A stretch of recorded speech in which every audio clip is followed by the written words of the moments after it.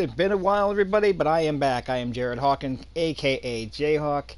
This is WWE 2K22, and we're going to do something a little different here today. We're going to actually start a WWE Universe mode, and we're going to base it off of 1983, just before the expansion began. So what you're going to see here is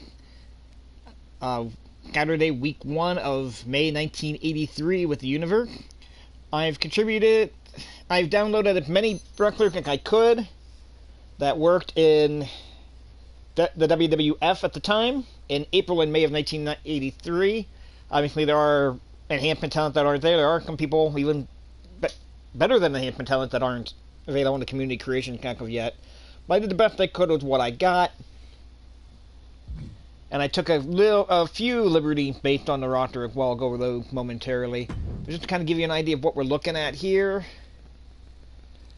And I don't have all the special events set up as of yet here. I only have really up until first week of June as far as those go.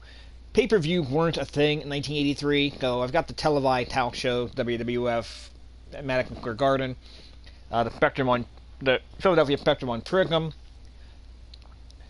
And since those were basically the equivalent of the pay-per-view at the time, we're going to be using those. So our first Madison Square Garden card will be Sunday week 3, and then you'll see for Spectrum card there will be Sunday week 1 of June, and I'll continue to add those through as we go along here, all the way up until we finally do our first WrestleMania in 1985, and hopefully beyond. Now, I did take a few liberties as far as the roster go. He's 51 on the roster here for WWF All-Star Wrestling.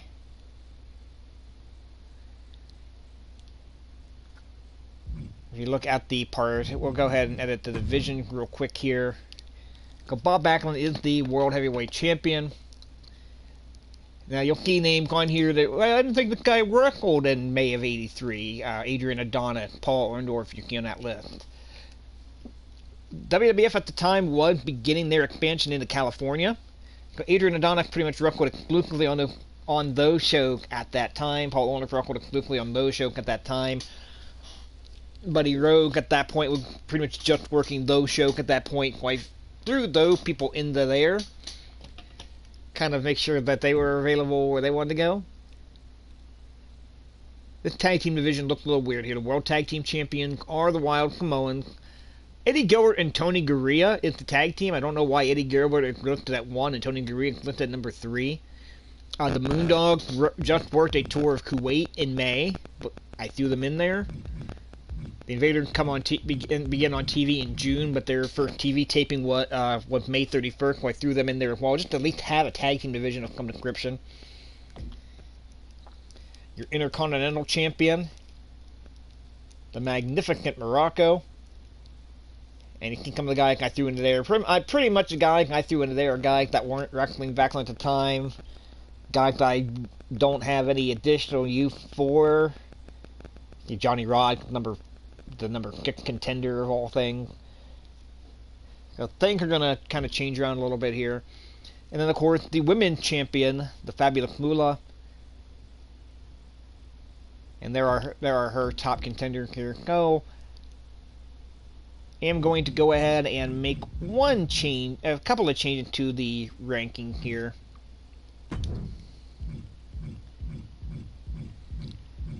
Carson Slaughter was the number 1 contender in May. I'm going to go ahead and make that change. Maybe. I'm going to go ahead and make that change and make him the number 1.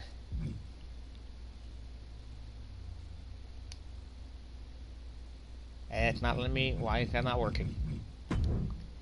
Edit ranking. Carson Slaughter.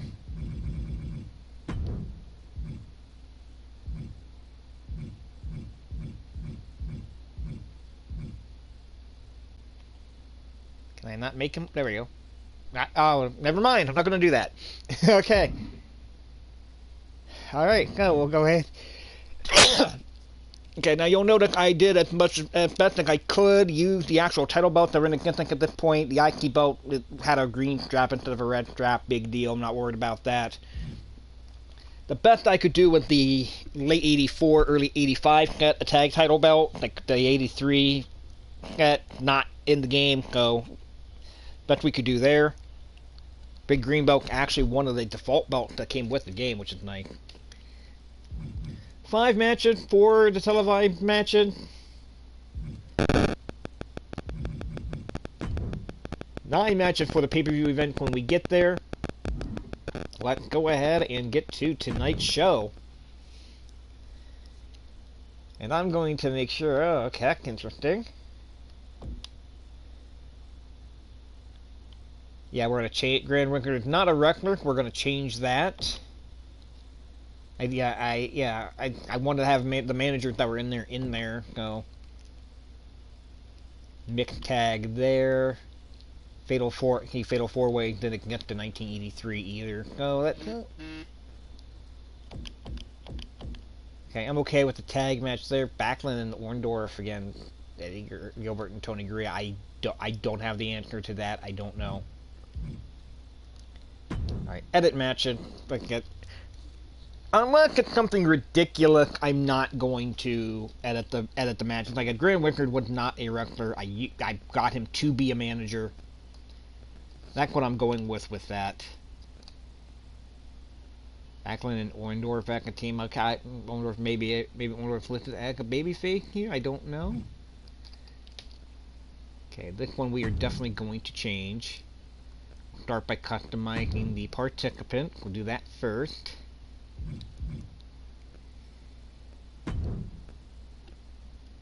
Okay, here's the downside here. I got all the non-1983 people in here as well. Yeah,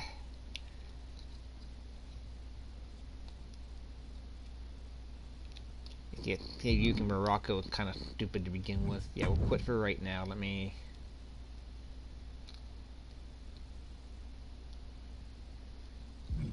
back up here. Okay, let's move. Let's have Snuka and Makara be the tag team, I think.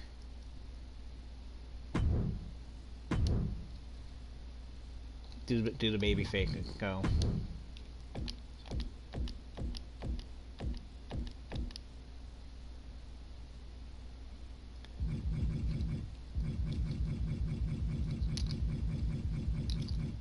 Jimmy Snuka. I don't care which attire. Doesn't matter.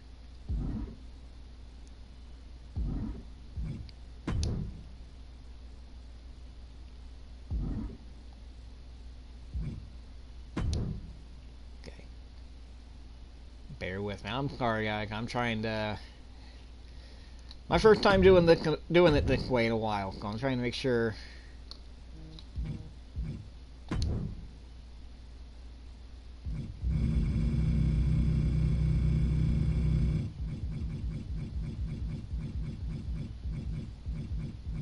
Okay, Jimmy Snuka. Fine. Confirm.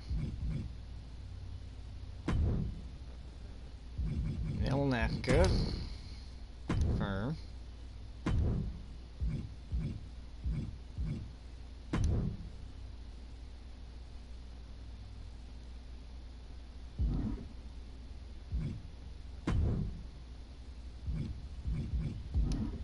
I don't want that.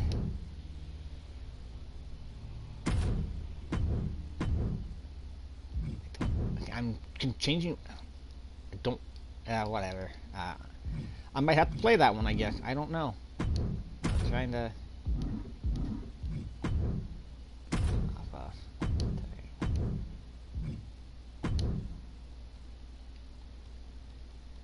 I don't want...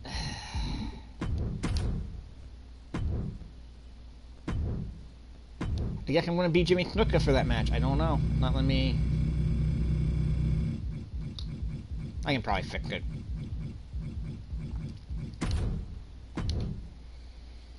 For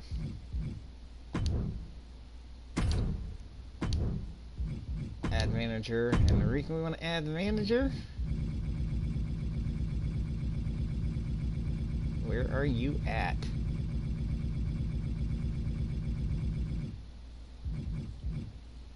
Captain Lou Albano. Okay. Wasn't that difficult? Didn't think so.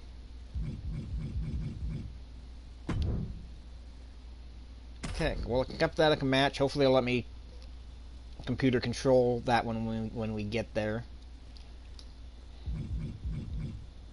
and I can go ahead and make that one-on-one. The counteract for that. That'll be Tatsumi Fujinami against the Tonga Kid.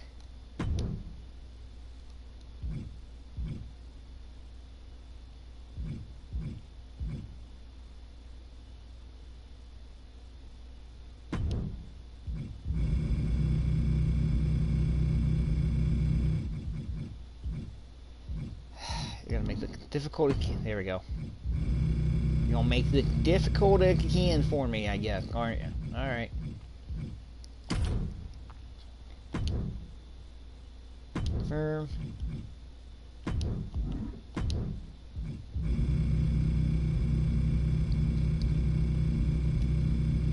Okay, not much you want to give me if you want to throw it like a kind. I'm not trying to make too many changes to the lineup, but like, what can I gonna have Grand Record like that's just what can happening.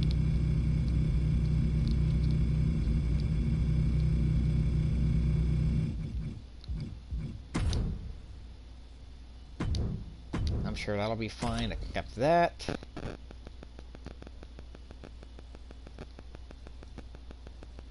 Okay, and let me see if I can update.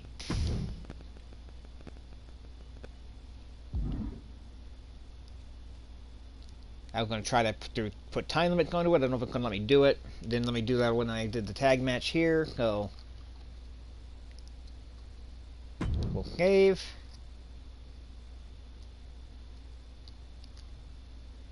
And we'll go ahead and start the show.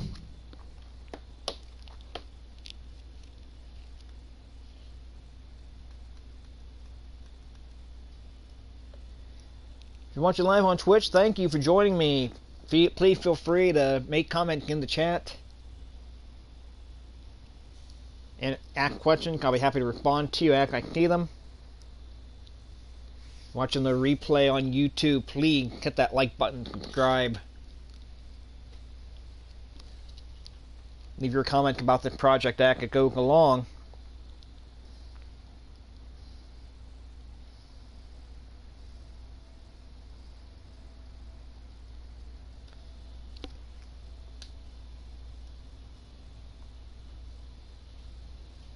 That is like the longest opening ever. There we go.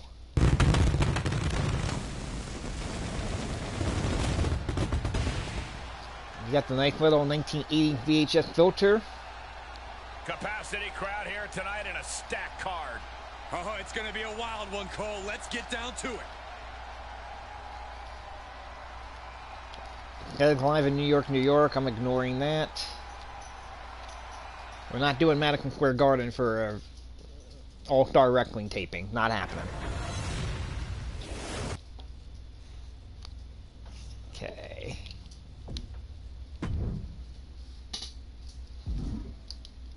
I don't want to do... Alright, let's go ahead to match number 1.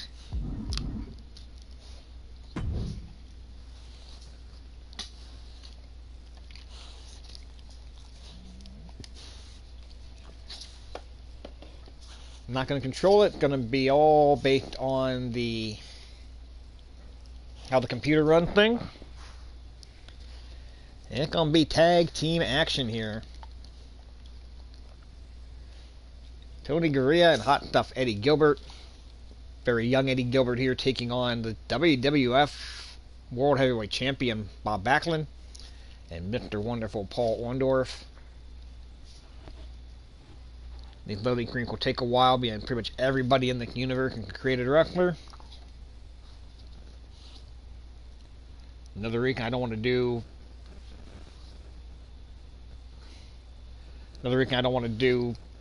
fatal 4-way and stuff like that if I don't have to. There's that blue bar. There we go.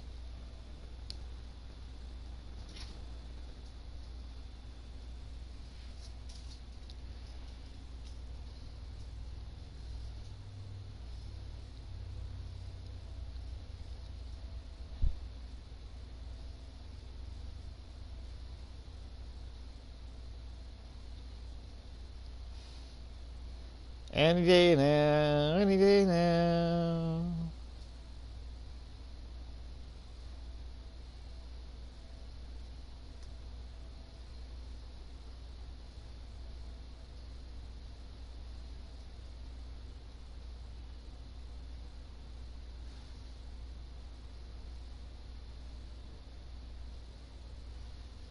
There we go. Kept.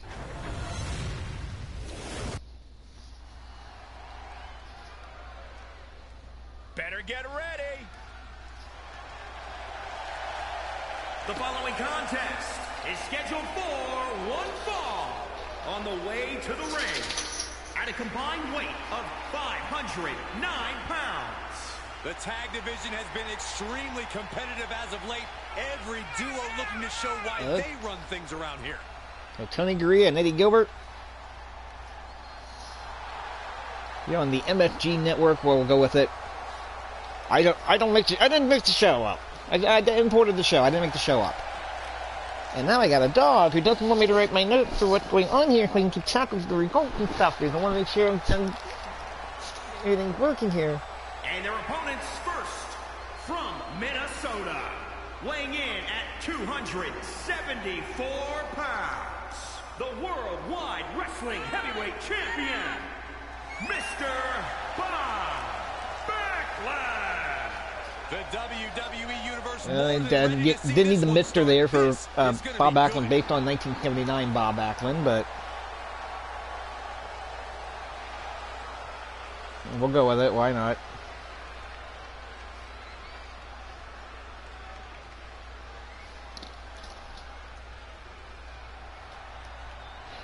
And let's bring out the tag team partner.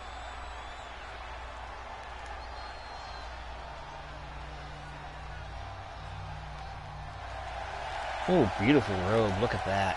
And from Florida, weighing in at 269 pounds, Paul Orndorff. Some would say the that guy, whoever did that render did a beautiful job with it. That is gorgeous. Contender for any title. They need to loosen up, have a little fun. Heck, maybe even lose a match once in a while. That is horrible advice.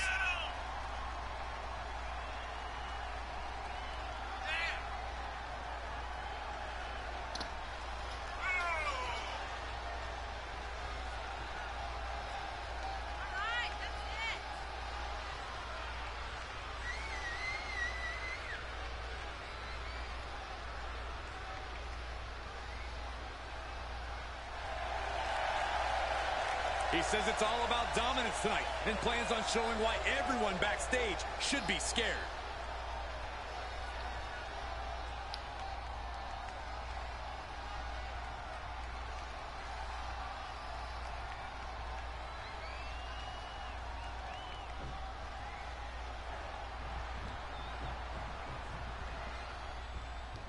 And the bell is rung, getting this They're underway here. One fall, tag team action. That are itching to make an impact on tonight's event, you don't have to look any further. I was going to do 15-minute time. What I need to do is create the custom match for the 10-minute, 15-minute tag team match and use those. I didn't think of doing that ahead of time. We've already started. I'm not going to mess with it at this point here.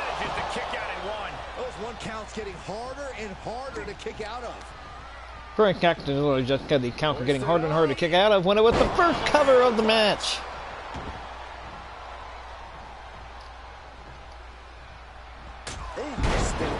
Nice right hand there by Bob Backlund. He's going to go over. He's going to make the tag Mr. Wonderful Paul Orndorff. So Orndorff at this point was just working the California taping. Coming up, the California house show. I'm sorry, but by November he's on TV. And to be getting his push. Eddie Gilbert in the pink there. Most of you know what my concept of Eddie Gilbert. This is really one of the And this might be the first territory outside of Memphis that he ever worked. He's a younger wrestler, working his way up the card. He's got a tag team with Tony Garea here. They're going to be kind of a mid-card act. That's going to be Gilbert's peak here, right around this time.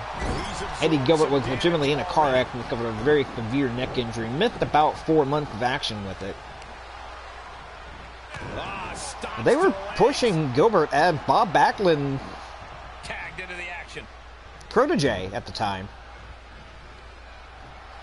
Gilbert got a decent little push for a lower card guy at that stage. For Tony Garea, long time WWF competitor, WWF superstar. Backlund's going to let him give up the hot tag there. That wasn't very smart. Now he's going to stop any potential offense off that hot tag right off the bat, though. That's perfectly fine. Back suplex nicely done. Tony Garea, multiple-time, I want to say 5-time tag team champion with 4 different partners, if I'm not mistaken. Might be 4 times with 3 partners. Most favorite tag team partner, Rick Martel. They hold about 20. Dean Ho and Hate Deck Calhoun. Both off the Larry Gabitko, I think, would have been the 4th partner, if I'm not mistaken. Yes, that Larry Gabitko. There's the elbow drop, nicely done on the floor here. Same WWE rule, they have a 10 count. It is very unlikely. Oh, nice monkey flip by Backlund there. Very unlikely with the computer simulated matches that you're going to see double count out. They're possible, they're not likely. Very unlikely. Even less likely that you'll see the qualification, although they're possible, but they're not likely. Backlund back in by before the count of 7. He's not going to let anything stop him. The ref may call a count out soon, guys. You do not. Garea looked like he may actually busted open from that shot in the turnbuckle earlier. A leg drop across the knee, very effective. I'm not sure how, but he didn't take any punishment before that point. And there's Mr. Wonderful Paul Orndorff.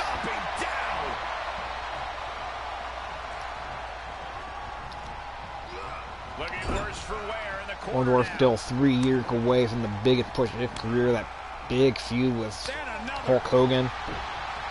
For 56,000 people plus to the Andy Stadium in Toronto. For a huge TV rating, kind of main event for the cage match. Backlund's going to make the cave here. And here's the problem with the tag team matches and why I was hoping to put a time limit on the TV matching. In tag team matches, that partner can make caves without too much trouble. Garea just muscling Backlund over the top. European uppercut there by Tony Garea. Another European uppercut by Tony Garea. Tony Garea? Partner tags in.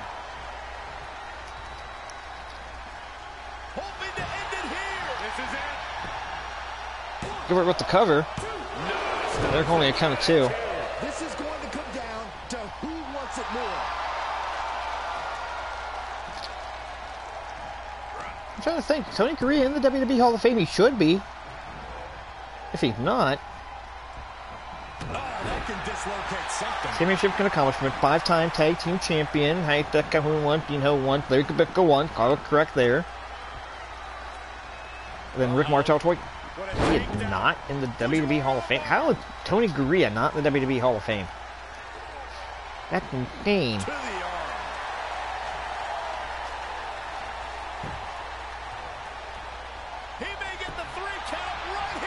That is insane. And he only stays down for a 1 count. All the punishment he's taken, and yet he's still in this match? Tag is registered. Tag made to Garea here. They've been working on Orndorff for a couple of minutes now. We passed the 5-minute mark of this matchup, closing in on 6 minutes again. Ooh, small package driver. Didn't hold the pin. And Orndorff's going to go ahead and tag Backlund in here. In the upper left-hand corner of the screen there, the Dave Meltzer star rating. This could be it. That will not go down. It may go up. Gilbert's not going to come in for the cave here. He thinks Garea's going to kick out. Garea does kick out at 2. Almost inhuman at this point.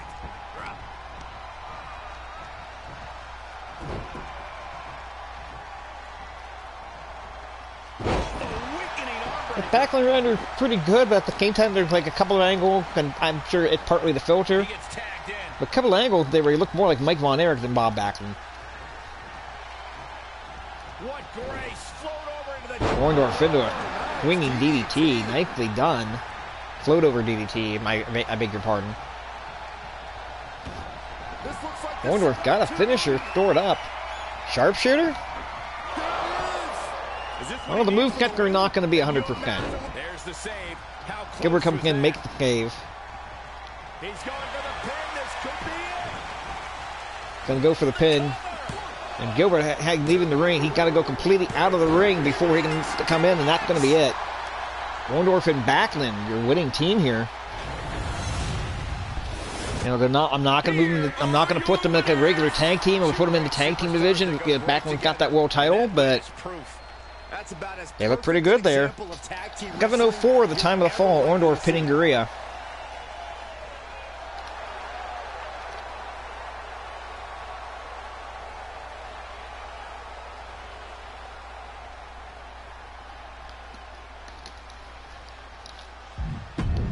Let's go ahead and move on to our next matchup.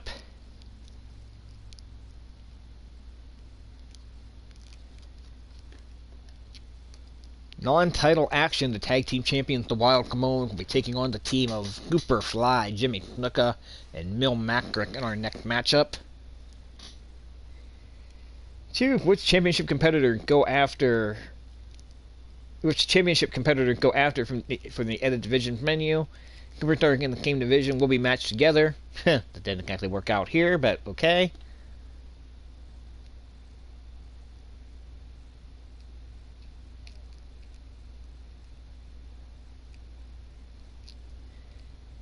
We're gonna wait for that blue line of death to go through here. I don't know why I call it blue line of death, the blue loading line.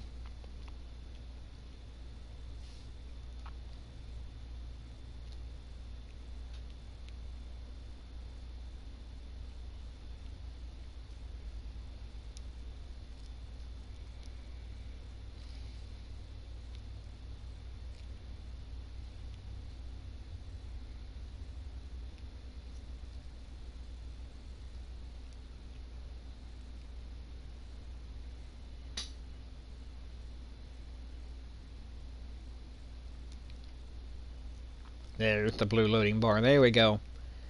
Again, if you're watching live on Twitch, thank you very much. We definitely appreciate it. Feel free to leave comments in the chat. I got it up for a reason so I can see it and comment as I'm going along. If you're watching the replay on YouTube, greatly appreciated. No matter how you do it, rate, review, and subscribe. Well, like and subscribe, I guess. I'm in podcast mode. I do host a podcast, IWTV Guide, comes out usually every Tuesday evening or Wednesday afternoon, going over what's on independentwrestling.tv.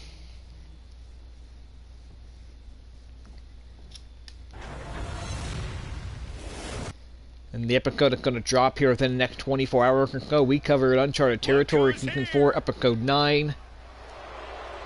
The announcement of... is scheduled for one fall on the way to the ring, accompanied by the Superstar at a combined weight of 668 pounds. The WWE World Tag Team Champions. The WWE Universe already reaching a fever pitch upon the Wild their Samoan. rival, and we are just seconds away from a Non-title matchup here, obviously.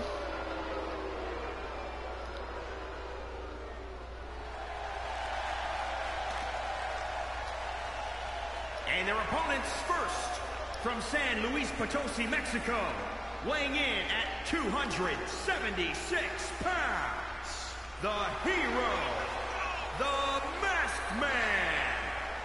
You know, this person takes some pride. That in their worked, work, Mil Macrick. but who could blame them?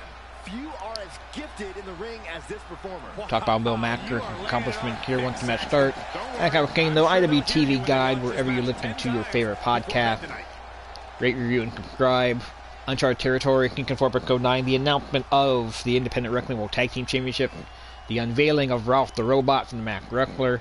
11 matches with Jay Gold, Marky, and myself review. And from New York, weighing in at 269 pounds, the Superstar. Ever since I took my spot here at the commentary table, I have wanted to call From New York. this match. Well, I guess Fiji Island's probably not listed there. Superfly Jimmy Snuka. He's physically and mentally prepared for the task at hand in this big-time match.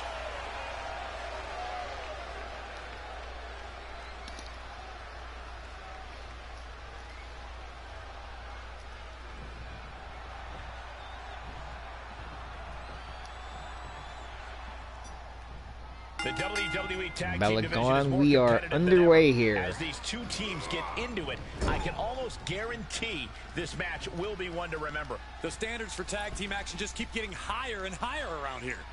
Okay, I believe this is Alpha starting off. As soon as he takes the shot, we'll be able to verify for sure. Wild Samoan, 3-time World Tag Team Champions in the World Wrestling Federation. They were at this time in the middle of their third title reign. Oh, that's waist lock. Aido style suplex there. Mo Macris on to Alpha. And like European Forum tag Jimmy Snuka. Yeah, Snuka and Macris may make them a regular tag team if they win here. Interesting. One, a little early yet, but I like the effort. That's perfectly fine. I don't like the look in his eye here, folks. The Superfly Jimmy Snuka. Big splash right off the top, right off the bat. That's not even the standard Superfly leap. It doesn't look like he didn't have a finisher. Alpha lands on the apron. Snuka with a forearm shot, trying to knock him down. Oh, now he's going to bring him back in. Draping DDT. Ooh. Cutter. Enough to take a tumble out to the arena floor. Oh. Look at Cork with that great leaping ability. It was right about this time, just a few days after what we would have here. Superfly Jimmy Snuka and the infamous Nancy Argentino incident. I'm not going to talk a great deal about that here. If you want to know about that, he did an excellent episode of Dark Side of the Ring regarding it. He's executing on his plan. Look for that online. I know it's available if you haven't already seen it. Like flying kick. Oh, Alpha landed on his feet on that flying head kicker. Oh, look at it, threw him right in that ring post. He needs to find his way back. There's the count of 7. The count just keeps going up. Snuka back in. 8. And Snuka making a mistake here. Snuka had it. Alpha still down. Snuka had it. Unbelievably dumb move. And I completely forgot. I downloaded Buddy Rogers, who was managing Snuka at the time, and I could have gone with that. Setting him up for the Snuka hit Calbano with the flatliner for no apparent reason. He's just on the wrong side of everyone. I don't like the move cut for the Samoans. The Samoans were not that agile. At least they never acted like it. Oh, just dumped him face first into the ring apron. Talk about the hardest part of the ring.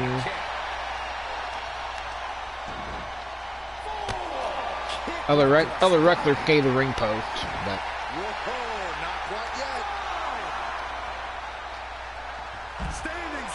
Spanish flyback. I don't really like looking either. Looking a little bit, make a little bit more sense than offense does, but you're gonna pick him up. You're not gonna do a move. You're gonna go back in the ring. I don't understand. Harsh forearm draped across the middle rope. And down. Now Tika is down. That's gonna give Alpha the chance to hit the neck breaker. He's not gonna be able to tag out. And Giri. he is truly feeling it right now. As well he definitely interesting. Okay, already, we get it. Stop looking for adulation from the crowd and get back into the fight. Snuka crawling, trying to crawl over to a corner here, tagging McGriff. Alpha should be tagging out here. He does not. There's a back. He's taking some good hits. Backcracker, backstabber, whatever you want to call it.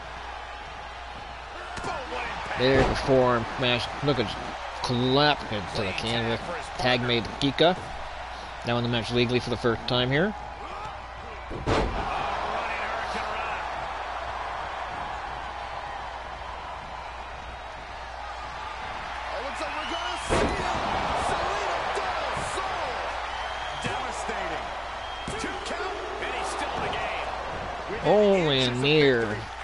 Only a 2 count off that victory roll. Mickey Snuka should probably be tagging out here as well. He's not doing it. But to no avail. Enough already. Comes in off the tag.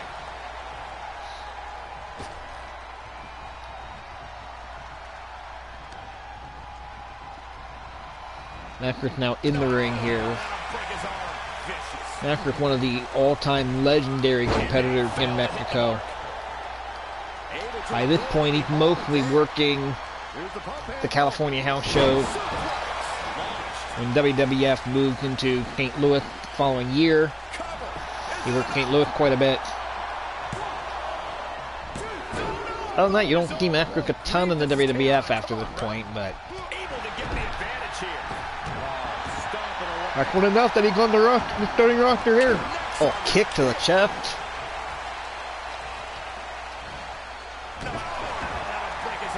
It's looking like I'm going to have to make McGriff and Snuka a team here. Springboard leg drop. Yeah, he's found an effective form of attack. And if you beat the World Tag Team Champion, you should get a World Tag Team title shot out there. Not only... Oh, got the abdominal stretch and the leg pulled on top of it. Nicely done.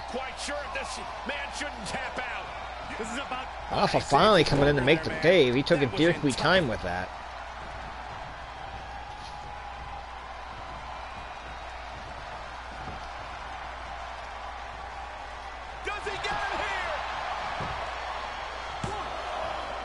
Alpha's going to make the save, count of 2. And again, part of the reason I wanted to have time limit on these TV matches.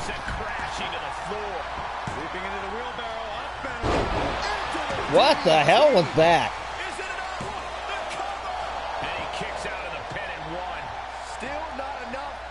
I don't see records today doing that. They've got Snuka doing this in 1983. You can see as he rises how vulnerable of a McGriff looks like he's acting for Snuka to get to his feet. He's trying to put him away with something here. Swinging flatliner. 1, 2. Alpha's coming in. He does not make it in time. Middle McGriff pins Snuka. Middle McGriff and Jimmy Snuka win the matchup here in 7 minutes and 15 seconds.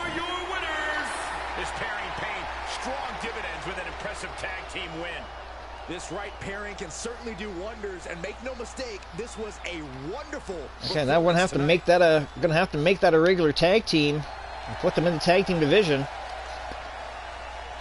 Now, if you guys were hoping I was gonna redo the Snuka Morocco feud, you're gonna have to hold off a little bit. Now, we gotta get them in the tag team title picture.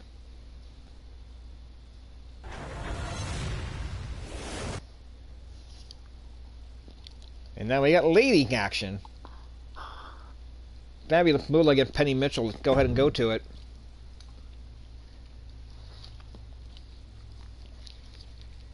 And this will be your World Women's Champion, wearing her Moolah belt.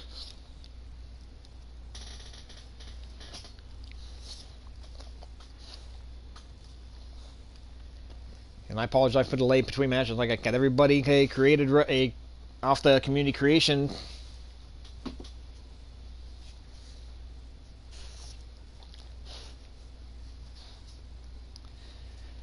Got the community creation take a little bit longer to load.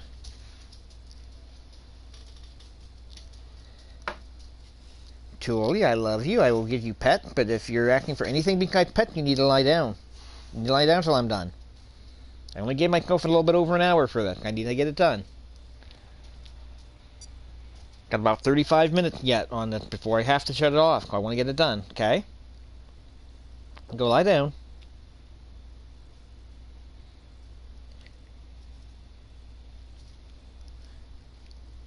Don't give me the puppy dog eye. Go lie down. Nick, I told a dog not to give me a puppy dog eye. I'm trying to have some fun here. Let's see what she can do. The following contest is scheduled for one fall. Making her way to the ring from South Carolina, the Women's Wrestling Champion. And guys, this looks to be a match with major implications. And that'll here be the WWE. fabulous Moolah, Change the Women's World landscape Women's Wrestling Champion.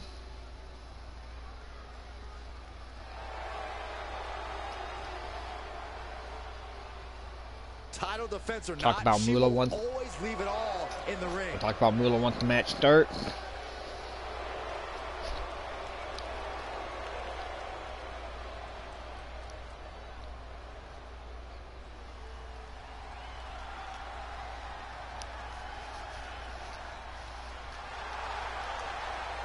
And from Missouri, Pierre Michelle. I can't watch this entrance. All right, they tried. Penny Mitchell. Non-stop. Well, why don't they get in the ring and prove it, huh? That's what they're doing right now, Corey. Well, The tag match is going about 7 minutes. I wouldn't expect it to go more than about 3 or 4. So, but Nick, hard to tell.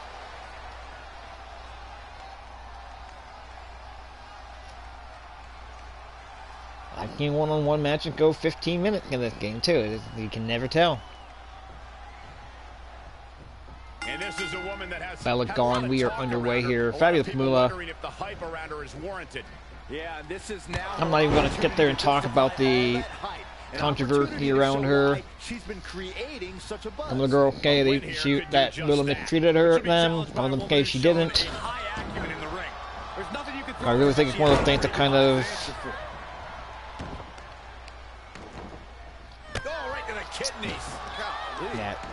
of go from person to person. Little won her first women's title in 1956 in Baltimore, Maryland. Had a couple of unofficial title lock-ins there. Yeah, the match happened. She lost and won the belt, but most people never knew about them until much, much later. Because far WWF at the time was concerned, she'd been champion for 27 years at this point. Talk about dismantling your opponent. Penny Mitchell here in Springfield, Missouri. She would have been 22 years old at the start of this year. She's obviously one of Moolah trained girls for to be here. She's pushed into the corner. Penny at one point co-holder of the Women's Tag Team Championship with Wendy Richter. Penny Mitchell is actually the original Spider Lady. If you go into like a form of the tarantula here in the rope, she was actually the original Spider Lady. She was supposed to be under the Spider Lady mask at Fateful Night, Madison Square Garden, November '85, where Moolah wound up wearing the mask instead and regaining that title in the original WWF Screwjob. She's able to kick out before the refs count. Likely just Only a count of one there, if that. Oh, nicely done there. Mitchell countering it, landing it on her feet. Quick exchange of counters there. What a punch. With Alabama slam. That was all sorts of nasty. Mitchell had the advantage most of the way here, but Moolah got the advantage now. Gonna drag her into the ring like she's gonna pin her, and then pin her. Pick her up. Oh! Superhuman power. Interesting little move there. Ooh! That could do it. 1, 2, 3. Moolah wastes no time there. 2 minutes, 49 seconds. Fabulous Moolah, your winner. Here is your winner. And she walks away with a big win. Definitely a cause for celebration. What an impressive victory. Yeah.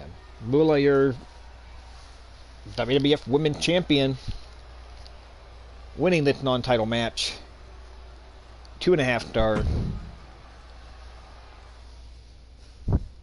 Winning that match in short order. Views expressed in Buddy Roger Corner for those of Buddy Roger can do not necessarily reflect those of the World Wrestling Federation or this station. With that, we go to Buddy Roger Corner. No, actually, we don't. We go to a tag team matchup. Leilani Kai and Invader #1 against Moondog Spot and Snuka Star. Interesting.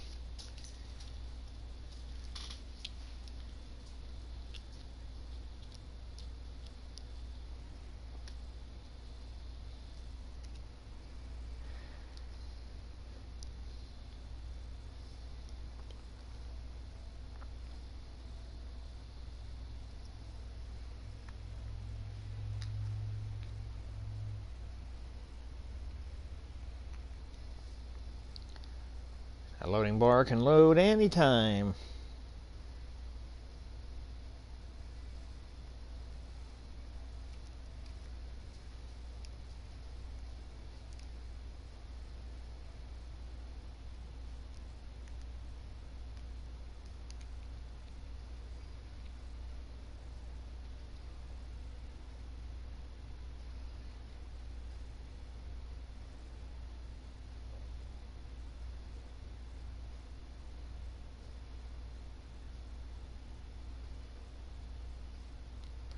There we go, we got the loading bar finally loading here.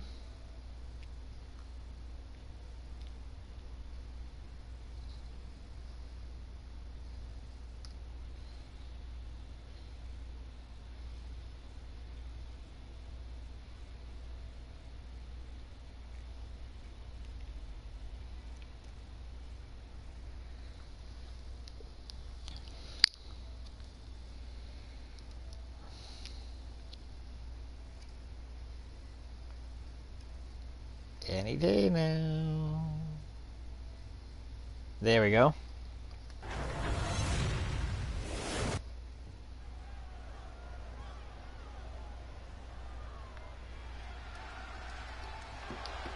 Mixed tag team action here. One fall contest. And here is Invader #1. We will have some discussion about Invader #1 in a little bit here, for those of you who do not know who he is. The following contest is scheduled for one fall. Introducing first, from San Juan, Puerto Rico, weighing in at 275 pounds, Vader. Hey, where's the horse? I think they just went with Vader for it. I guess that works. The high horse this superstar always seems to be on. Did Jerry Lawler write that line? Invader #1.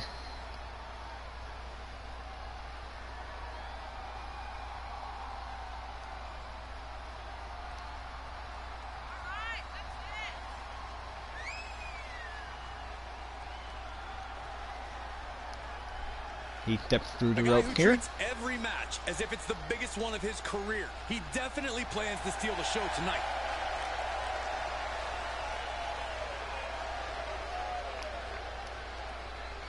Looking out among the crowd. Brooker Brody here, no good on Cave.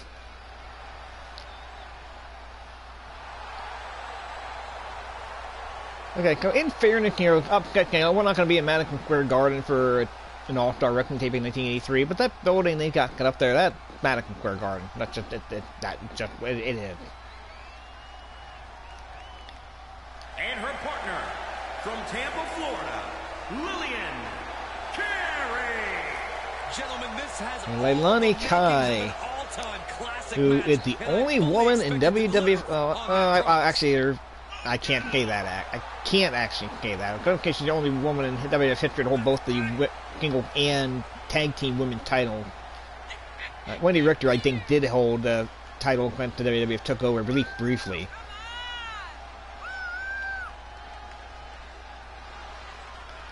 One of the most anticipated matches we've had in quite some time. And this woman is the Leilani Kai competed at WrestleMania 1 and at WrestleMania 10. The only woman to do that.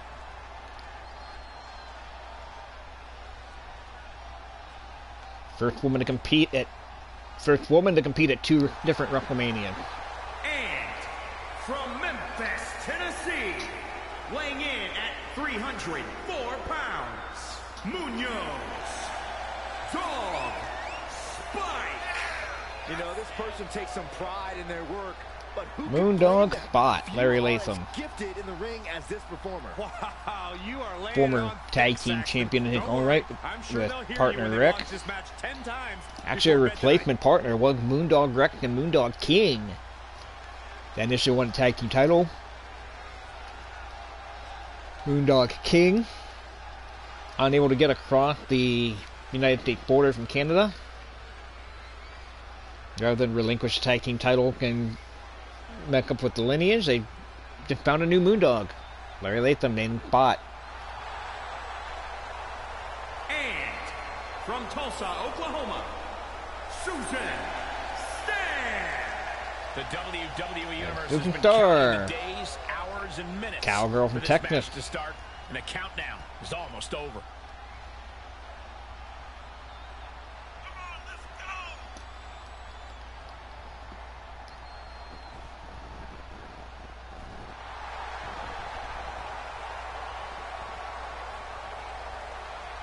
She's going to step in the ring here momentarily. A major match ahead of her. She plans on proving exactly why she's worthy of big matches like these.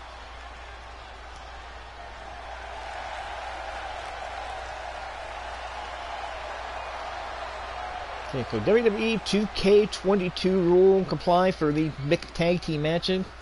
The men can only wrestle the men, the women can only wrestle the women. Man hits a woman coming on back to qualification.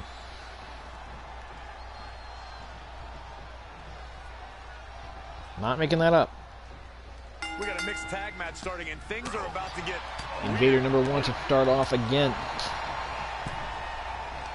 Oh, look at this. Look at the suplex. Moondog against him. Moondog spot there. Okay, clean shot onto the top rope. Not get way too early.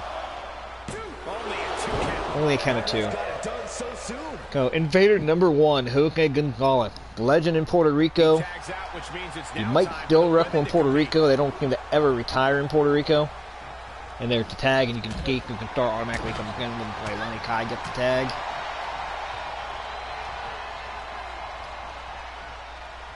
For infamously, Jorge Gonzalez, Invader number 1, the man who murdered Bruiser Brody.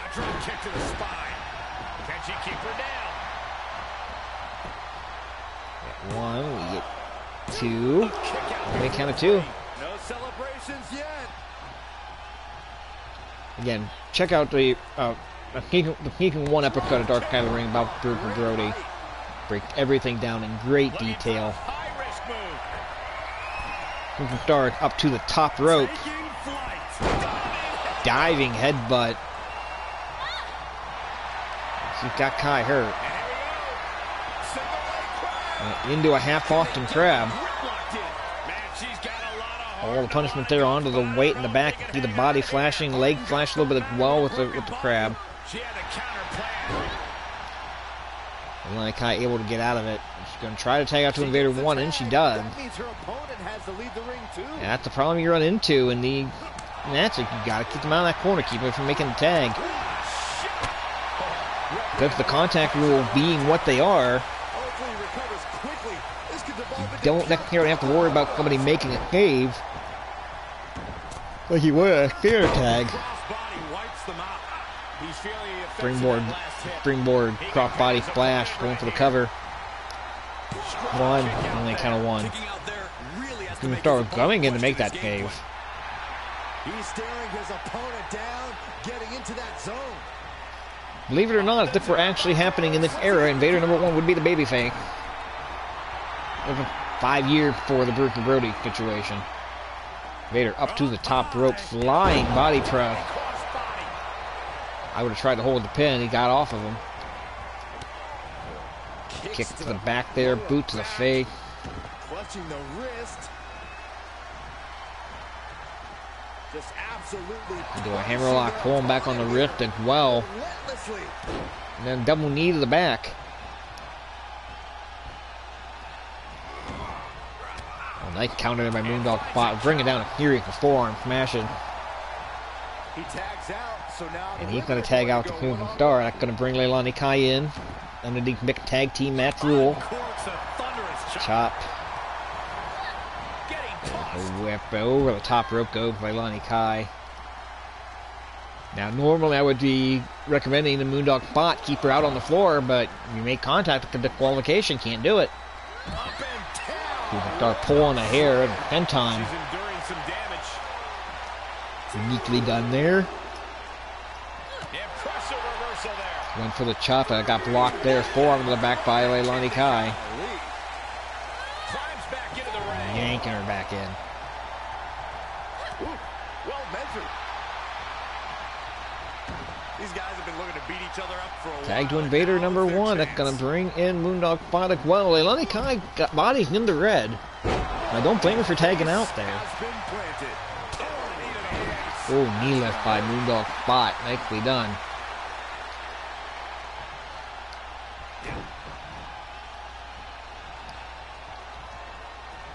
Well placed kick to the gut. Spot with the kick to the chest there. Another kick to the chest. Short clothesline. I actually thought he was going to go for the try to take the mask off for a second there, but no, into a nerve hold. Cranking that on there here. Star coming in. Not going to make any contact. Move in this direction. Oh, shot right to the back of the head by Moondog Spot there. Oh, but Invader 1 picked him up, fighting with K. Dropped him behind, level from the forearm. Beautifully done. I'm trying to pull him to the ring up for room to try to make a cover here. Not even a 1 count. He's nowhere near ready to stop fighting yet.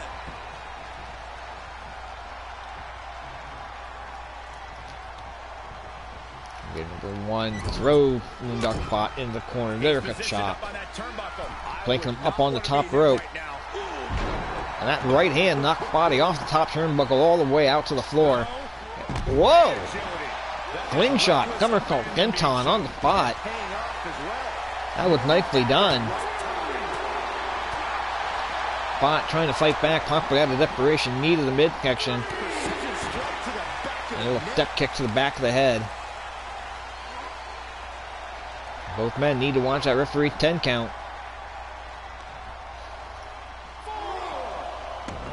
Well, maybe not. If he's only at 4 after all that, they probably don't have to worry about the count. But count at 5. Spot going to work on the leg.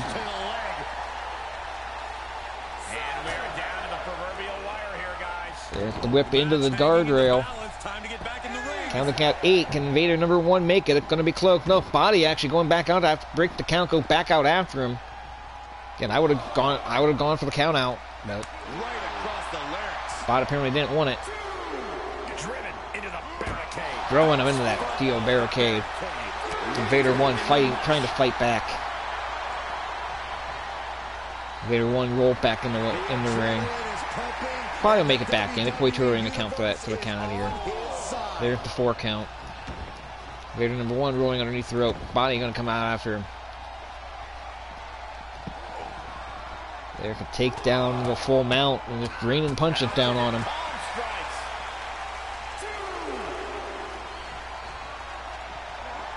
And ramming Spot into the steel post. Down he goes.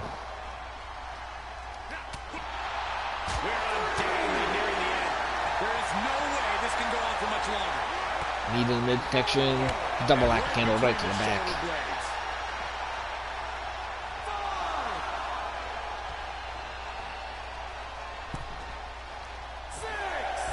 Body back at kick. Invader tried to grab the leg of Spot, and referee caught, trying to warn him instead of counting. Body going to come back out after him now. Just get rolled underneath the rope. Invader 1 finally returning to the ring. Vader number 1 going for the suplex roll. Dropped him knee first and tagging in Leilani Kai. He had spot on the run. I wouldn't have made that tag, but Snapmare takedown. Single leg drop kick. Oh yeah, she's saying, let's go, bring it. Fujinami been working over Leilani Kai pretty well the entire match, but then the other side of the ring, Vader 1 working on Moondog Spot on their end of the ring the entire time. Whoa, that looked a lot closer than it should have been in that situation. 2 3/4 on that one. Leilani Kai out of frustration going to tag in Vader number 1. Vader number 1 had his way with body most of the match. He got caught with a short clothesline there.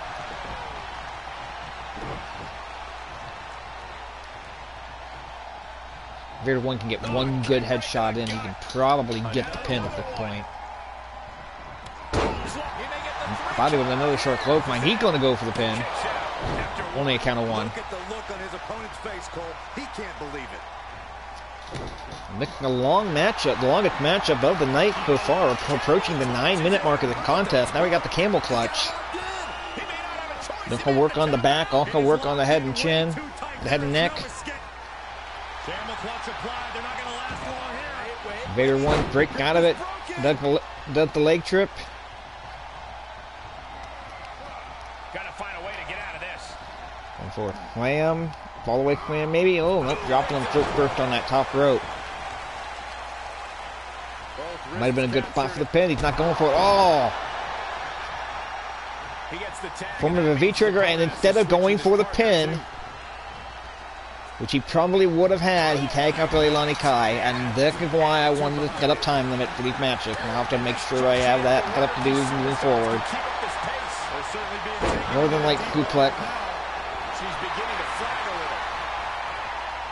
And I'm going to go off mic for just a minute here. My lovely fiance calling me. I'll be right back. She got the shoulders down. She still fights out in 1. She is not done yet. 36 minute playing WWE. See ya. Definitely wouldn't want to be here. 2. She gets out the victory. Pulled up the victory. I hear.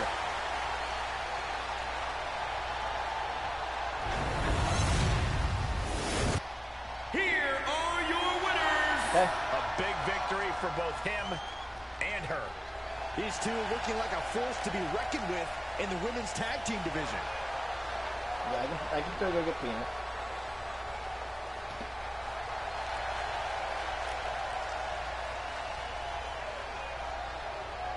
Yeah, don't do that.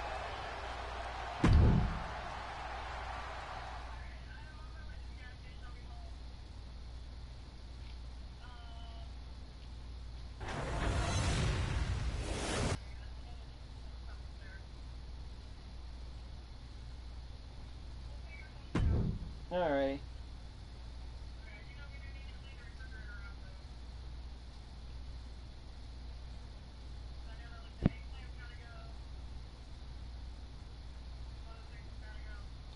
Logan can help you with that.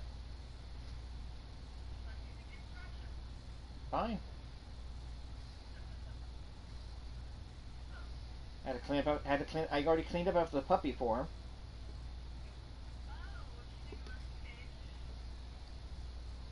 No. I got out of the shower, no issue. I came downstairs to get the game cut up, left something upstairs, went upstairs to get it, and had a pile on the living room floor.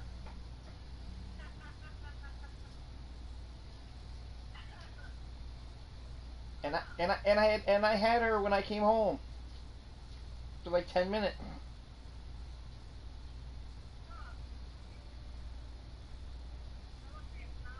Yeah.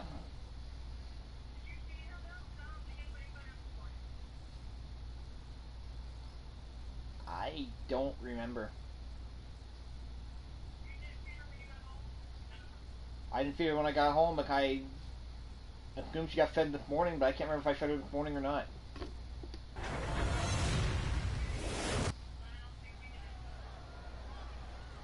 Oh, no wonder she's mad. I will have to do that when I go upstairs. The following contest is scheduled for one fall. Making his way to the ring from Japan, weighing in at 267 pounds, the Dragon. Matches like these, with talent of this caliber, this is why sports entertainment is an art form. I'll finish up the match I'm working on. I will get her taken care of when we get time.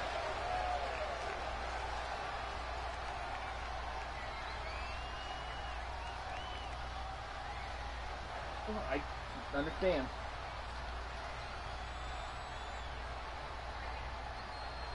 Alright. Love you too. And his opponent from the Isle of Samoa, weighing in at 282 pounds, Tonga Kid. Everyone in this match is competing at such a high level. Alright, I'm back on mic here. It's not like the mic was that far away from me. I don't know how much of that conversation you heard, but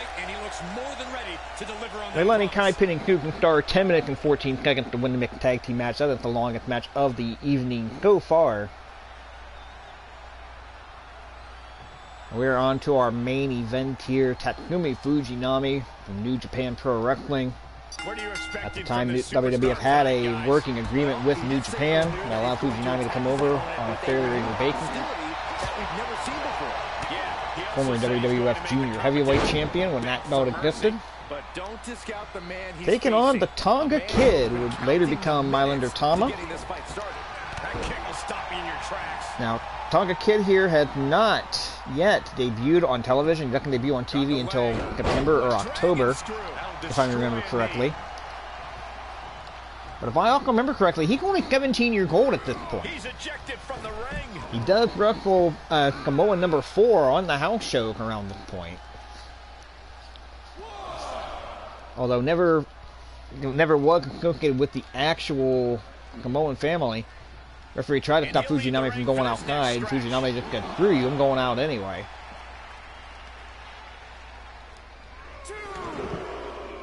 Headlock takedown into the commission.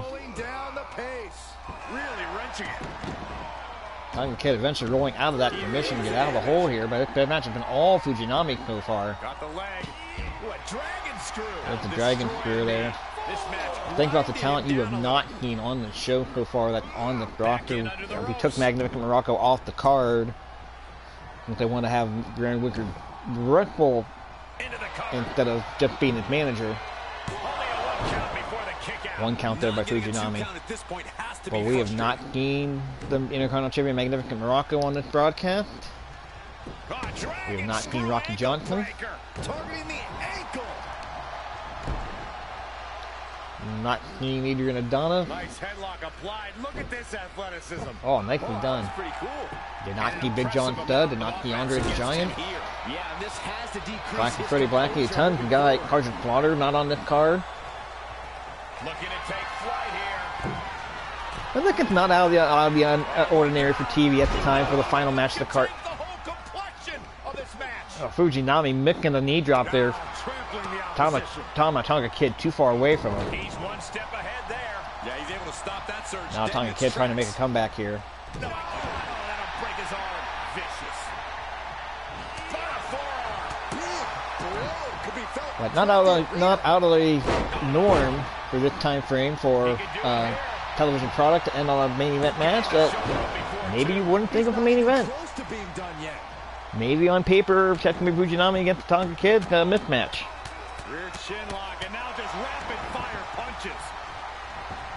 Heading up, he's thinking big. I've been watching a lot of 1983 WWF as of late, which is why I've had the inspiration to do this particular universe. I cannot tell you how many episodes of All Star Wrestling 1983 ended with Salvatore Bellomo beating somebody. His offense, here's the cover. Tonga Kid got a lot of offense coming on Fujinami here at this point. Only kind of one there. Fujinami missed that knee drop, and it's been all Tonga Kid ever since. Rake in the eye there. Michael Cole complaining at ringside. Acting referee if he's blind. Yeah, probably he can referee. Tonga Kid now up top. Wait for Fujinami. Flying body press. If he covers him, he got him. He's not going for the pin there. He might be going for the flying splash. He hit that. That should do it. No. 2 and 9/10, if not closer. Fujinami just getting out of that one, but that was almost a major upcut. And we got to think at this point we're going to see that upcut. Fujinami had almost no offense. Fujinami now finally getting a couple of shots in. Yanking down on the arm.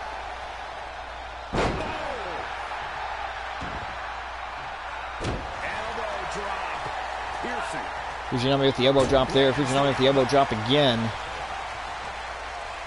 There's been more wear and tear to the body of the Tonga Kid, but the Tonga Kid's gotten more offense again. Call it that it is. A spinning back kick, going immediately for the cover. Tonga Kid trying to end this. Fujinami had a hand on the bottom rope. Referee did not see it, and Tonga Kid's going to get that major upset. Hopefully the cover is on the replay here.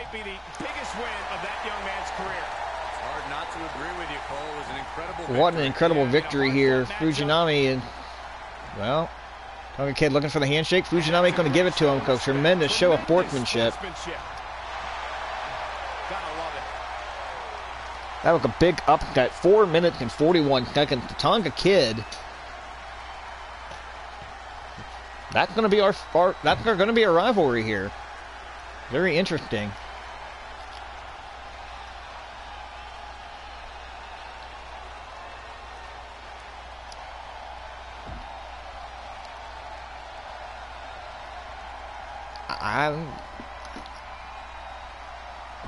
Gotta admit, I'm very surprised at how that one goes. 4:41 the time of the fall. The Tonga Kid with the big upcut. It looked like Fujinami had the hand on the bottom rope. At least I thought he did. We're not getting a replay, so it doesn't matter.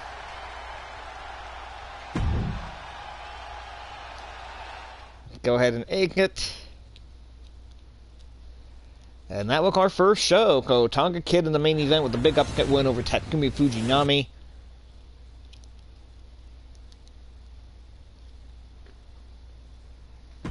Not just that. Let's go ahead and go back over those results one more time real quick here. Bob Backlund and Paul Orndorff defeating Tony Garea and Eddie Gilbert. Orndorff pinning Garea at 7 minutes and 4 seconds. It was Mil Mackdorf and Jimmy Snuka defeating the tag team champions, the Wild Samoans, in 7:15 when Mackdorf pinned Snuka.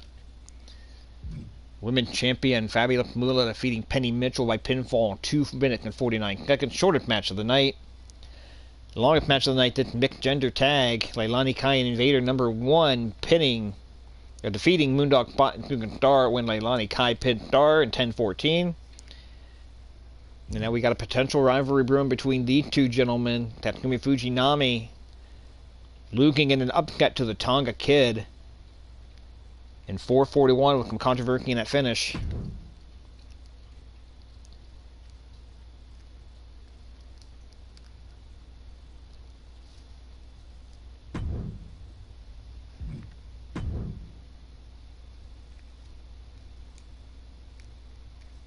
And week 2 will be coming up momentarily here.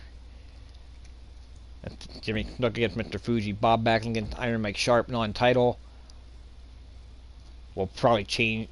I mean, they're in get on Grand Wicker directly, aren't they? We'll change. Well, that one we will change. Mo Mackrick and Ivan Putski will be our main event next week.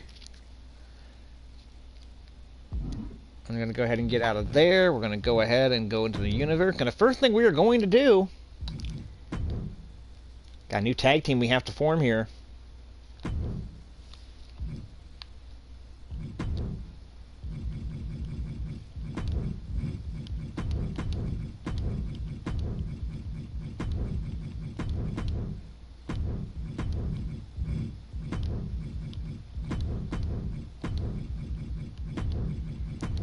I want to do this while I'm thinking about it.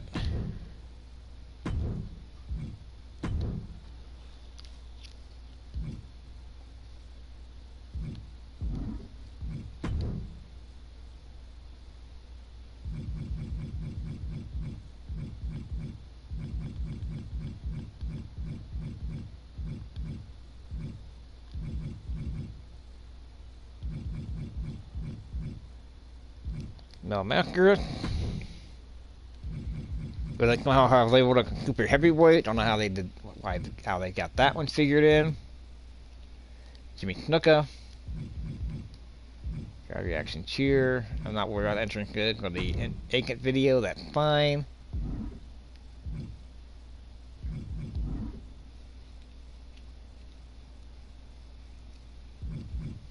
The new tag team is formed. Edit show. Edit division.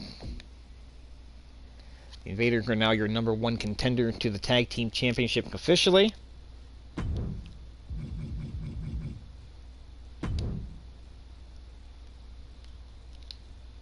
I'm not going to be upset by making that change there. Snuka and Macra now in the tag team division. It does take them out of the Intercontinental standing, but, I mean, let's be honest.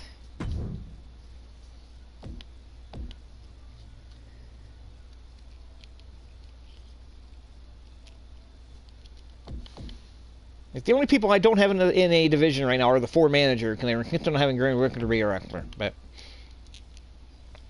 it is what it is. Tama, #1 contender to the Intercontinental title with that win earlier. Can't argue with that one. That's going to be Fujinami down at the bottom. Can't argue with that one. Not after that loss, but...